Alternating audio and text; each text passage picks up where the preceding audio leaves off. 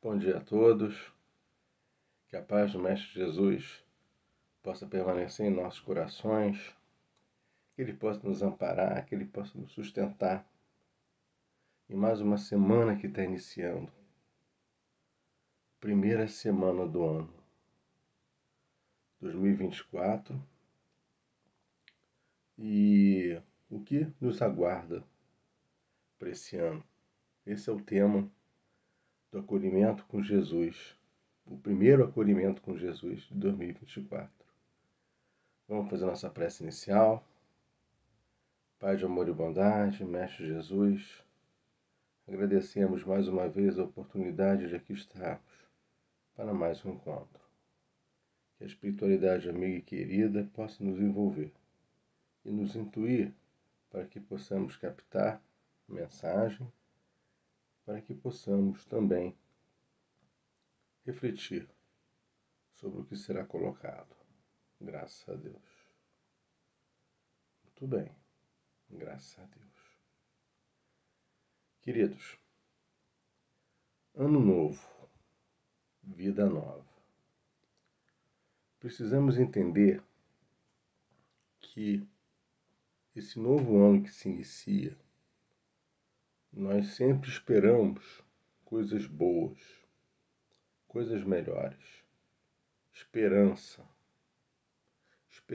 de dias melhores, esperança de uma nova vida, de novas oportunidades, né? Esperança de saúde. Muitas das coisas que nós esperamos depende de nós. Muitas das coisas que nós esperamos depende de nossa ação. Ou seja, de nós buscarmos esse algo. Para buscarmos esse algo, nós precisamos querer, né? Nada cai do céu. Nada cai do céu.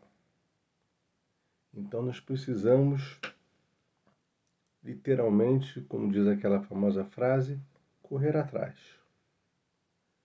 Mas só a gente? Não. Através das nossas orações, que são importantes, da nossa fé, né? A prece, ela tem endereço certo. Ela chega onde tem que chegar. Mas, acima de tudo, nós precisamos ter fé. Ter fé não é só acreditar em algo ou em alguém. Ter fé é ter confiança.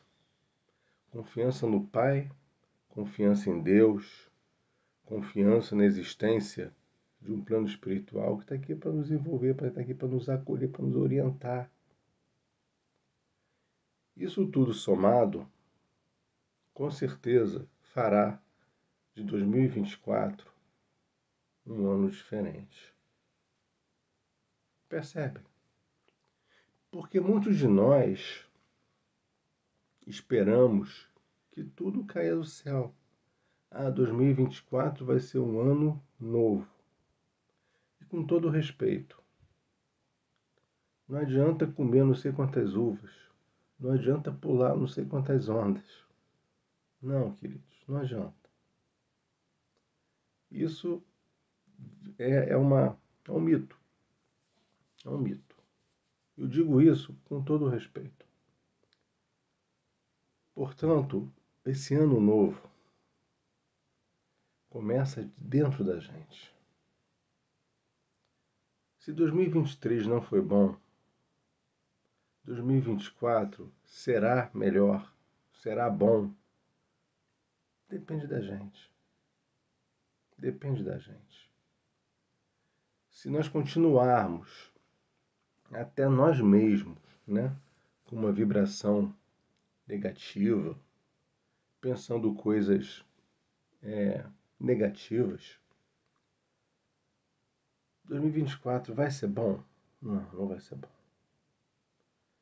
Então, nós precisamos, não só, como eu falei no início, querer as coisas, querer algo, né? De dentro, querer. Eu quero, por exemplo, um emprego melhor. Eu quero passar numa prova.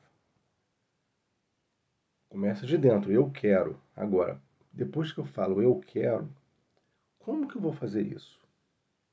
Eu vou fazer dessa forma, daquela forma, disso, daquilo. Aí é uma outra etapa. Fez o como? Deu certo. Opa, valeu.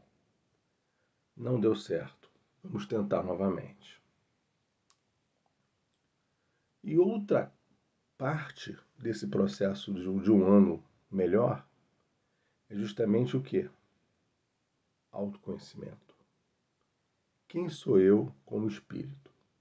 Qual é a minha identidade espiritual? Né? Quem eu sou? Quais são os meus defeitos? Quais são as minhas qualidades? Então, isso tudo somado vai fazer com certeza que eu tenha um ano melhor. Querer algo,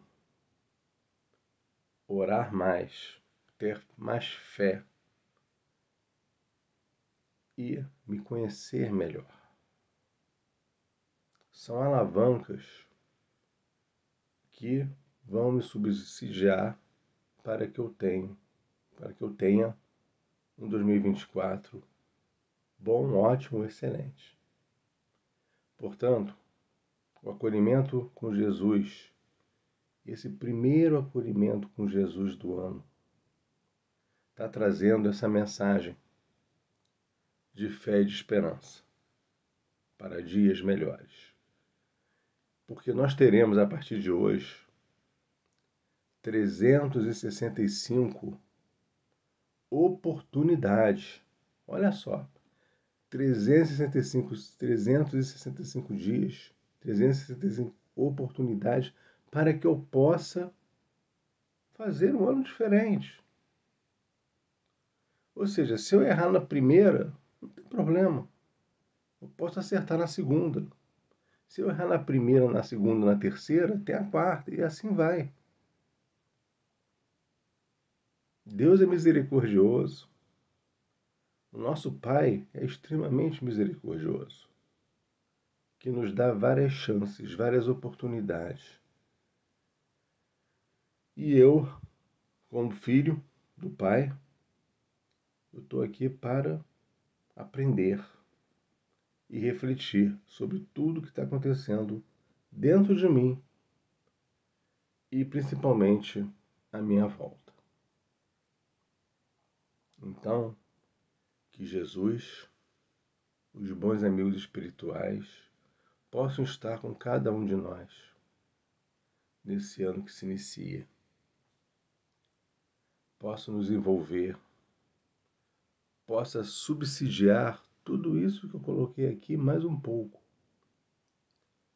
para que tenhamos um excelente ano novo. Feliz ano novo a todos. Fiquem com Deus e muita paz.